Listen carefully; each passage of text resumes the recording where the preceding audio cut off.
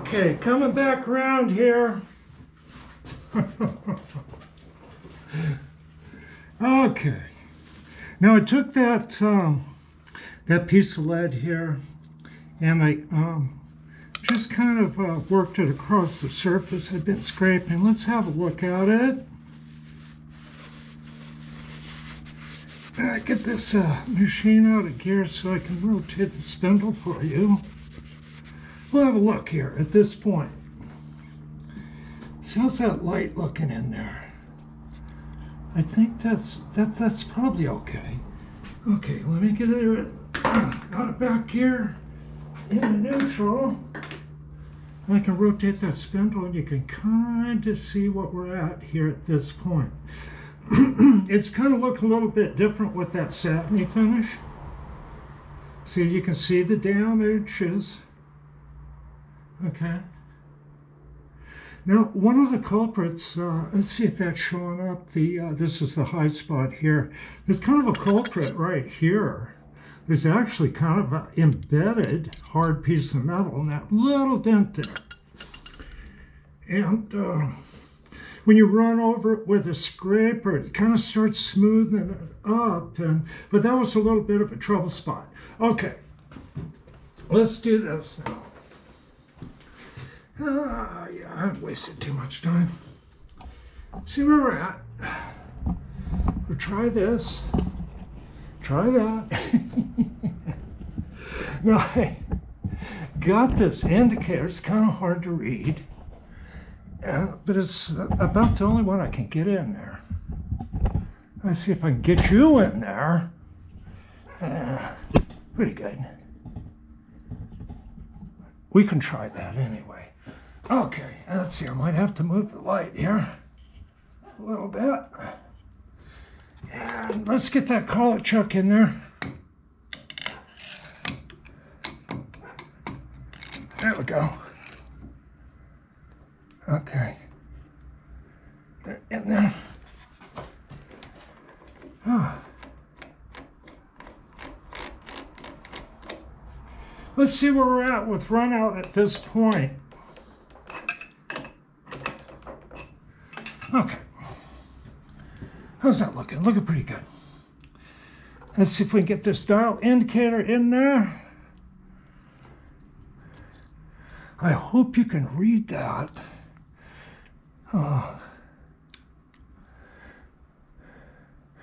It looks like I got it pretty good. I'll start rolling around here, see where we're at.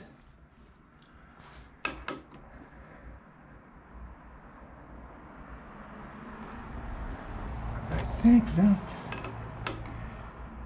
okay. 1,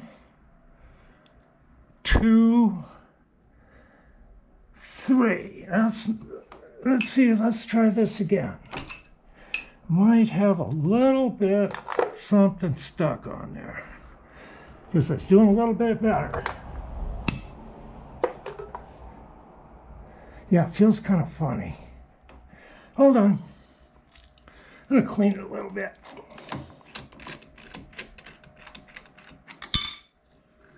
Slip that out the long way.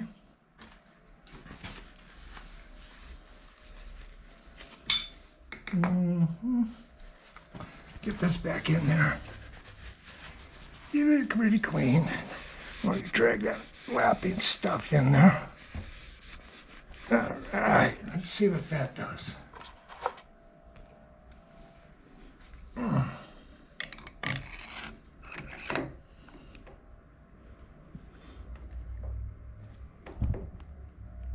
Okay.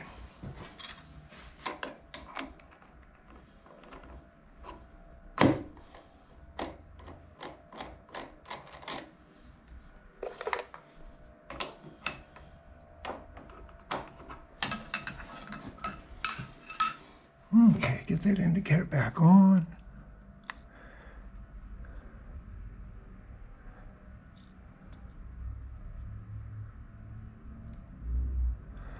And roll it over a little bit, kind of get an idea where we're at here.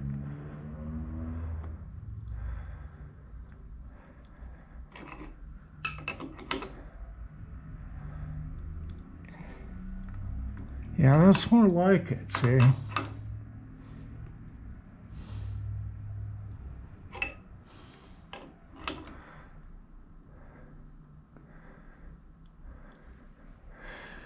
It's about 1/1000th, but I gotta adjust these spindle bearings, and I'm gonna stop right here, fitting this in.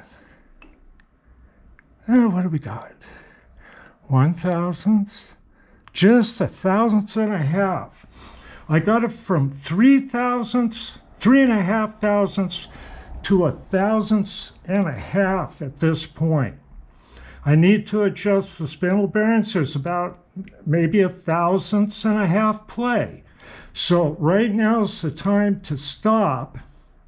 And I'm going to put the face cutter back in, and I want to cut some material to put a load on the spindle before I make the spindle bearing adjustment. So we can do a cut, and at this point, and see if we can get a better finish than this one. Okay? So that's the path we're on. So I got it twice more better.